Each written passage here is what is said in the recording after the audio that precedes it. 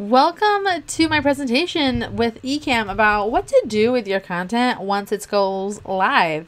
That's why I call this one So You Went Live. Now what? A little bit about me. These are some of my credentials that I have that makes me worthy of talking to you guys today. But the story that matters the most to me is this one. This is my super weird family. We are super nerdy, we are super playful, we are super loud and incredibly outgoing. And they're really the reason that I make all of the things and do all of this stuff.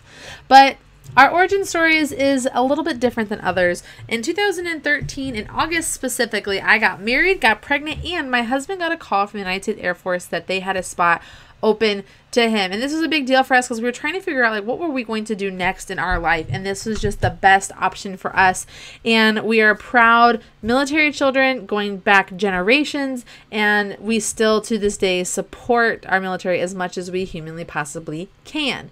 Now, one of the things that is very interesting about military life is that military spouses kind of get a raw deal. In fact, 28% of us are unemployed and 38% are underemployed. That means a lot of us have degrees, they're just collecting dust, and we're not really able to do anything with them because we're always moving, we're always at the mercy of the military, and it's hard to find options. And I remember being a kid back in 1981, we got orders and stationed in Okinawa, Japan. And my mom actually had to fly back to the United States and stay with her parents in order to get a job to supplement our family's income, and I was left with my dad, and they were a whole world apart. So when we got stationed in the middle of nowhere in Texas, I was really sort of shocked and surprised that 25 years later, this was still an issue. The town that we lived in did not like hiring military spouses. And at this point, I had been a social media marketer for 5 years, and I was like, you know what? There has to be a way for me to use social media to help these military spouses. And that's when I started All-in-One Social Media, where we help put military spouses to work anywhere that they're stationed in the world as social media managers to help businesses grow with better content marketing with our do-it-for-you services. We offer monthly subscription plans and so much more. But most importantly, we're putting military spouses to work. We've been able to hire and train dozens of women who are able to take this job with them no matter what life throws at them. We have been through deployments, we have been through babies, we have been through almost the brink of war for some of us, and now we are all dealing with this pandemic. And no matter what happens, we have each other's back because we understand this life unlike any employer could, and that's how we take care of each other and we step in wherever things are needed. But then something happened. I was about to become one of those military spouses that was going to be shipped to the other side of the world. My husband came home and was like, "Hey baby, we're going to South Korea." And I was like, okay. And I was trying to figure out what is it that I can do to continue to grow this business, to continue to put military spouses to work if I am not able to network and connect with people on the same time zone, because most cases it was a 14 to 17 hour difference. That's when I found this really wonderful book by Amy Schmittauer-Landino that is called Vlog Like a Boss, and it showed me how I can use YouTube to solve people's problems while also expressing it in my own quirky, weird way. And in August of 2017, I launched my YouTube channel focused on helping businesses grow with better social media and content marketing. I have over 400 videos solving problems, answering tutorials, giving theory, and lots of value and resources to people, very much like what you guys are doing with your live streams. So I want to preface this by saying if I can do this, I'm a military spouse, I'm a mom of 2, I'm a wife, I'm a business owner. So if I can use this system to help grow my channel and my business, you can too.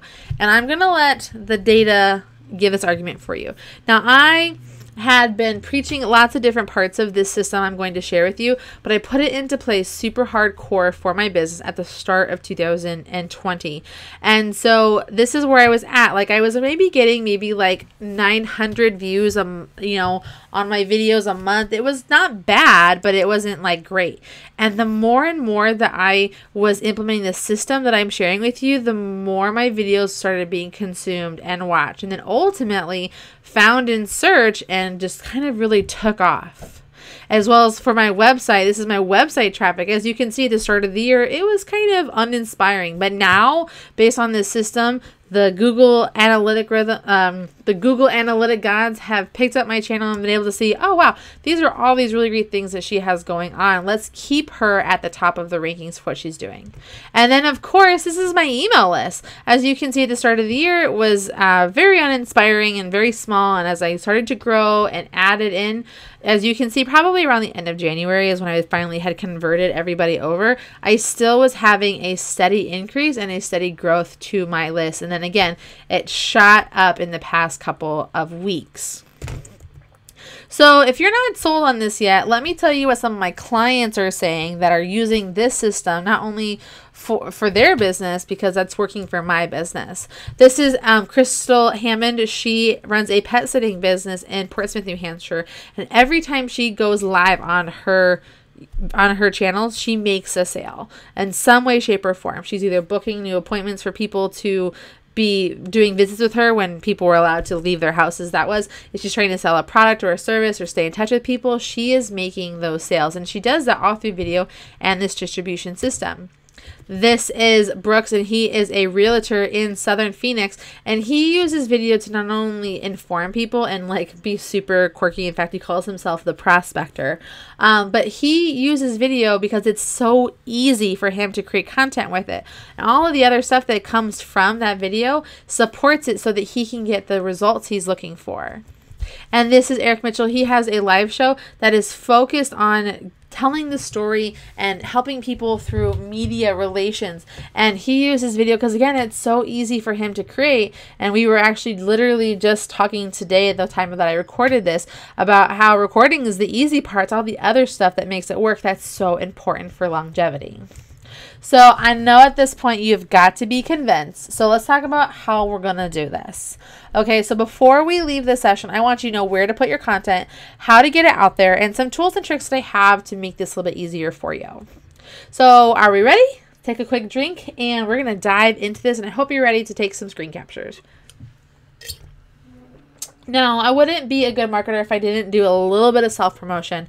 This entire system is a lot of work and requires like a really specific skill set, or rather more specifically, lots of time. So what I put together is my 30-day video content marketing challenge. And with this challenge, what we're going to do is work through one video and create all of the supporting content that goes with it over the course of 30 days.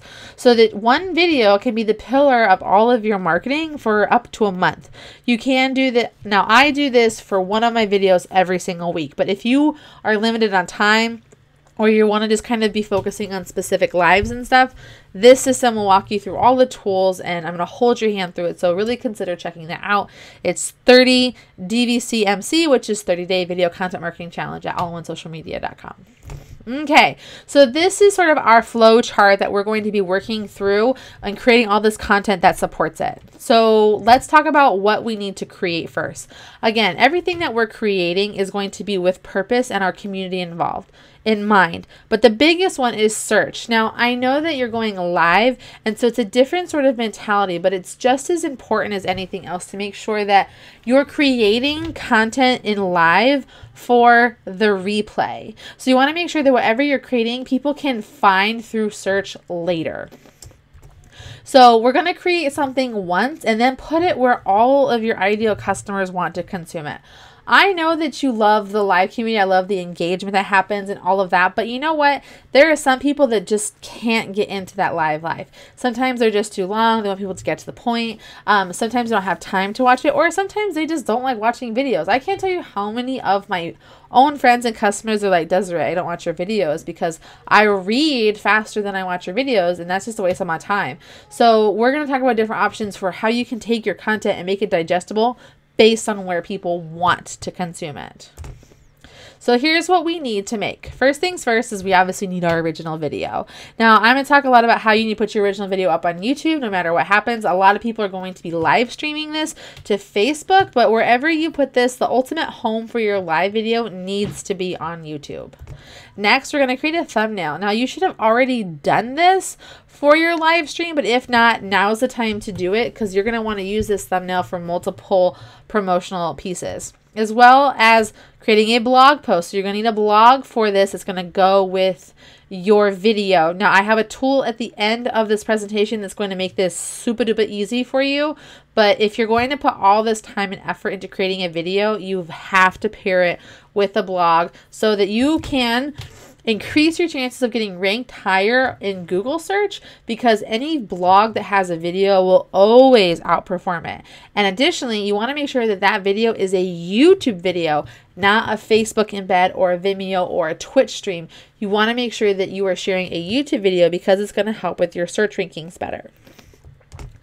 Secondly, I think we're on the fourth. Fourth step is going to be email marketing. Now, whether you're sending out an email before your live goes out or to encourage people to watch the replay, email is a very important part of the promotion of what you have going on for your content. Again, it's very important to be creating an email list ongoing no matter what you're doing. And there's a lot of different tactics and tricks for it. And I know that there are some great presentations in Ecamm to help you with that.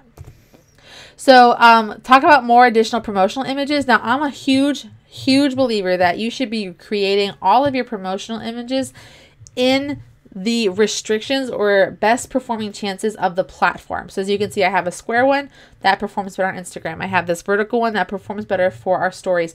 And I have this horizontal one that I use for Twitter and LinkedIn and Facebook. Additionally, you want to do this with a quote image. Just write quote yourself or quote your guest. These are going to be vital because it's going to be a different way to get people to engage with your content. It's going to be thumb stopping content. You're like, oh, nope, I got to pause my scroll and read what this is about. And then hopefully it'll convert that to that click, to that watch. Next is going to be Pinterest images. It's very important to remember that your Pinterest images need to be completely different from your story images.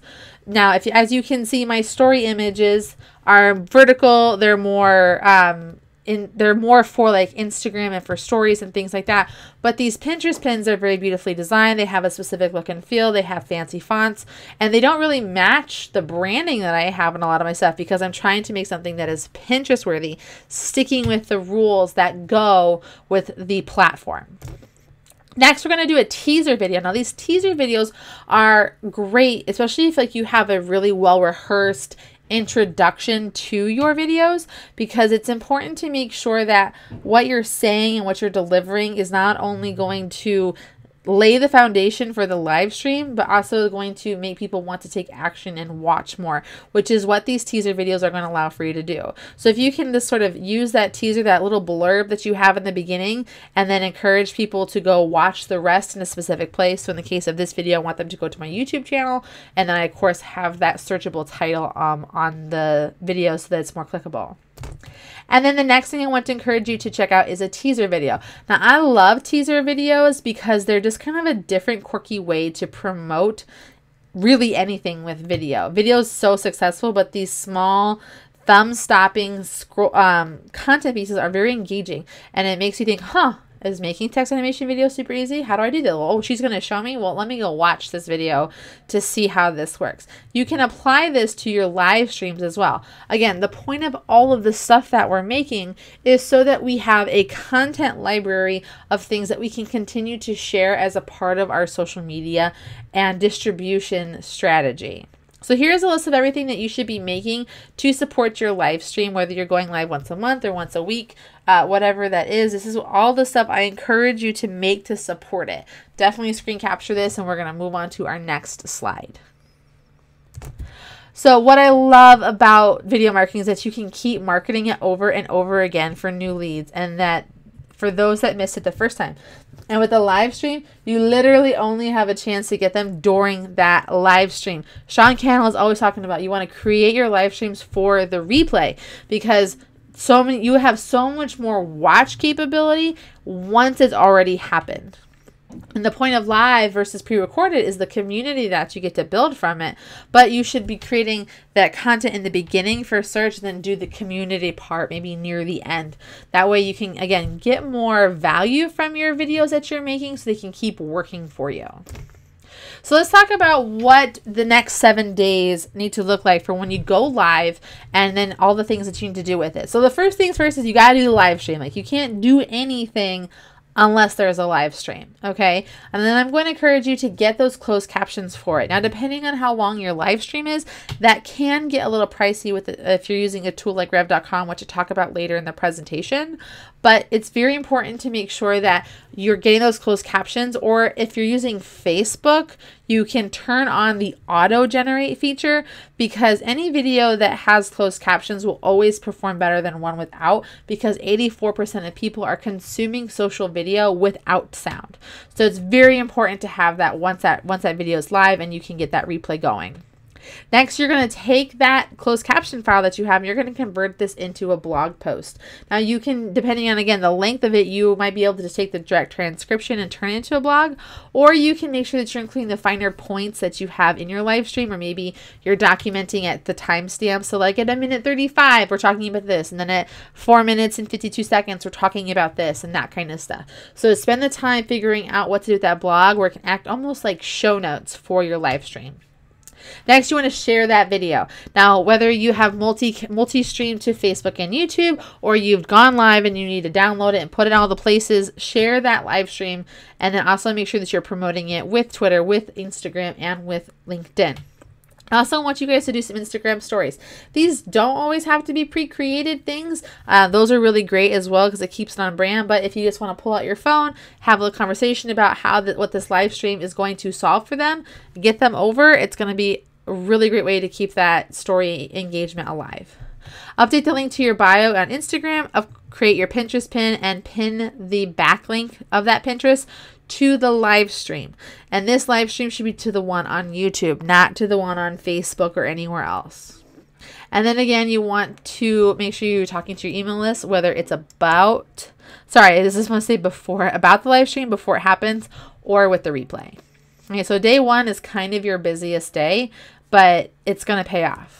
So day 2 is definitely going into promo mode. So we want to make sure that we're tweeting out the YouTube video and the blog, that we're talking about it in stories, and then go back and engage all the content that happened from day 1. I bet you your live is getting a lot of play on the replay, so you want to go make sure you're keeping up with the comments. Day 3, again, tweet. In fact, we're just going to say this at this point. You're going to tweet every day, the YouTube video and the blog. And you also want to share on day 3 that teaser video to get people to go watch the replay of your video in all the places. Day 4, again, tweet, Instagram story. Now is time to bust out the quote images that you're going to do to promote the link to your YouTube, or if you really want, you can promote your Facebook link as well. Whatever you're looking for, just get that quote image out there and share the desired link that you're wanting to do to promote that. And then again, on day 4, we're going to use the Pinterest backlink to the blog. On day 5, we're going to tweet again. We're going to do our promo images. Again, link to the YouTube channel or to the replay if that's what you're pushing. And then consider on day 5 also doing that text overlay video in addition to the promo images, but like spacing out the time. Because again, text overlay videos are a really great and fun way to create additional content for your system.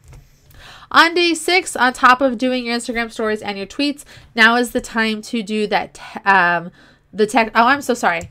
I had the day 5 with the text overlay. That was a copy paste error. Day 6 is when we're going to do the text overlay video, not day 5. I stand corrected.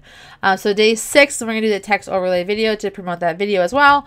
And then on day 7, we're going to tease what's going to go live tomorrow. And we're also going to make sure we're going to create and schedule whatever materials that we can in advance. This might also be a step that you want to do on day 1 after the live stream happens. So this is what the 7-day distribution system looks like. Again, it's about getting your content out there and continuing to reuse it and share it in ways people can miss it the first time, or in ways that people want to consume it. Is that flowchart for y'all again? Okay, so next let's talk about my favorite tools and tricks that make the magic happen. So Relay That is my favorite when it comes to creating graphics because it's so easy. I was able to put all these graphics together super duper easy because they have these pre-existing sort of sizes and templates. So I can pick like one template and it'll also have versions for vertical and for square and stuff. So I can kind of just mildly adjust each one and I can create my content, my social graphics in like 5 to 10 minutes. Next is going to be Kapwing. Awesome to use, fun to say. Kapwing allows you to take your video and when you're clipping it up into the different parts, and you're going to be able to convert them into the appropriate sizes for the different social networks. So if you need an Instagram one, you need a story one, it's going to dissect it so it's formatted in the size of the platform. There's a lot of really great other tools that you can do within Kapwing. They have a closed captions generator if you're looking for that. That's in beta test. You can edit your videos out. You can rotate. You can add text. It's a really great tool. Next, I want you guys to consider using Biteable for all of your text overlay needs. I recently did a summit of my own, and I used Biteable to create the promo graphic video that I used for my targeted advertising, and I also used it for social sharing as well. I was able to not only upload my own photos, but use their existing stock library and their text animations and their text font library and all that stuff to make this come together. Additionally, they have a wonderful and vast template library for explainer videos and putting things together for more social sharing videos. It's a wonderful tool, and you can test them out for free and get your first video done with allinsocialmedia.com/Biteable. I'll make sure y'all get those links. Next is TubeBuddy. Now, in order for your videos to have success, not only does the content have to be great, but they have to get found. And how they're going to get found is with the right keywords and optimization. That's what I love about TubeBuddy is it's going to be able to let me take the content I'm trying to say and get found for it and really funnel it down in a way it's going to be the most successful for me. So as you can see through talking here, I have getting started with social media. It's super vague and not going to help me out. I'm trying to narrow it down. Maybe a social media starter kit would be good. It's like, but you know what would be really helpful if I really niched in. I talked about exactly who I wanted to talk to. So getting started with social media for retail. This is a video that performs well for me. What I love is if you can see right here in the middle, it says above the little bar for red to green, it has weighted. It's giving me this score based on my channel, based on how YouTube is currently categorizing my channel with the content that I have there. So it allows me to stay on track, so I am getting categorized appropriately. It is free to use. You can go to tubebuddy.com/Mrs. Desiree Rose to check that out for free. And then Sendable. Now here's the thing about all this content that we're making, all this stuff that we're doing. If you have a lot to do, it's really hard to organize all of it, and it can be hard to manage the content, figure out how to schedule it and engage with it. You know, if you have a team of people that you need to work with, and it's just nice if everything is in one place versus trying to like be scattered and all over the place. And that is why I adore and love Sendable with all of my heart. I have been using Sendable almost as long as I have been a social media manager. I have tried all the tools. I have tried the Agora Pulses and the Sprout Socials and the Buffers and the TweetDecks and the Hootsuite and all of that. And I always come back to Sendable because it's easy to use. They have a team that listens to the things that you want. They're constantly developing and making things better. And I just absolutely love this tool. So please go check it out. 30-day free trial. All right. And next is going to be rev.com. Now, I talked earlier about closed captions and taking the transcripts that you get from your closed captions and turning them into the base for your blog. What I love about it is you can just send them the link. They'll type up the closed captions because they're putting to work disabled individuals, stay-at-home moms, people that are just looking to supplement their income part-time, and they're able to turn around your closed captions in less than 24 hours. You go through and proof them to make sure that they're all good, but then you can also download the TXT file and use that as the base for writing your blog. So when you're going through your content and you're trying to figure out what to do once you've gone live, you want to plan out all the content that you have and start testing what is and isn't working. And then I would encourage you to check out the 7-day, use the 7-day video distribution system. While also not getting super frustrated, you can also sign up for the 30-day video content marketing challenge to really help you on the way to success with distributing your content and making sure your lives are impacting people and that you're not just stuck in this constant state of creating content. Thank you so much for taking the time to listen to me talk, and I wish you luck with all of your live streaming. And remember, you are impossibly amazing.